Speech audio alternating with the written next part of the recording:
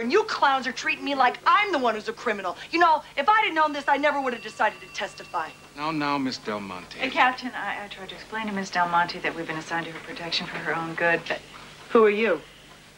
Inspector Sledge Hammer, Miss Del Monte. You know, you're kind of cute for a cop.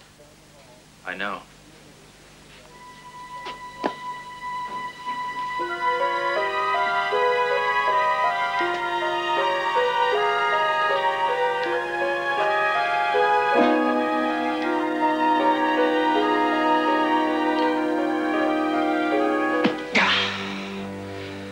Nice to meet you. How did you wind up being the girlfriend of that maggot Crane, huh? I was his secretary. He wanted someone who could type fast and run slow. Hammer, I want you to stick with Miss Del Monte every minute. I understand, sir. Have you showered yet?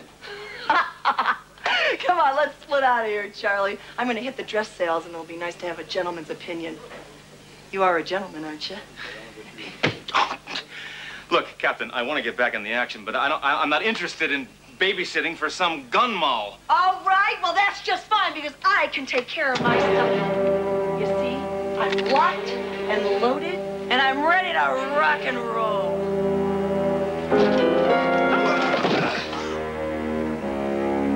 Well, maybe this will be good for a couple of laughs.